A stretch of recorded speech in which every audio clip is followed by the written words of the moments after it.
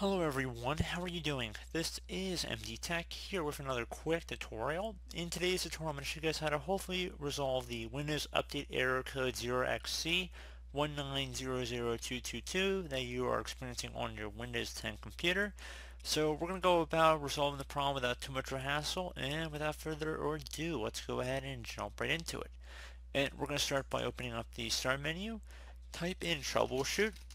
Best match to go back with troubleshoot settings. Go ahead and left click on that. On the right side, underneath Get Up and Running, select Windows Update, resolve problem to prevent you from updating Windows. And then select Run the Troubleshooter. Give it a moment here.